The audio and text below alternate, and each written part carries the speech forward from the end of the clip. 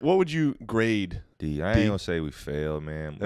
We're teetering on failure here. I think if you don't make the tournament, you have to get an F. Once again, we didn't ask to be ranked number 1 going into the season.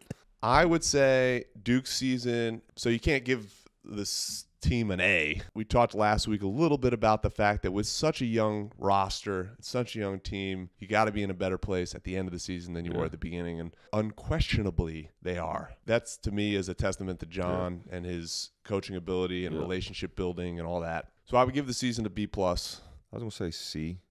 Wow. C+. But you made great points, man. Yeah. So I'll give you a B. I ain't going to give you a B+.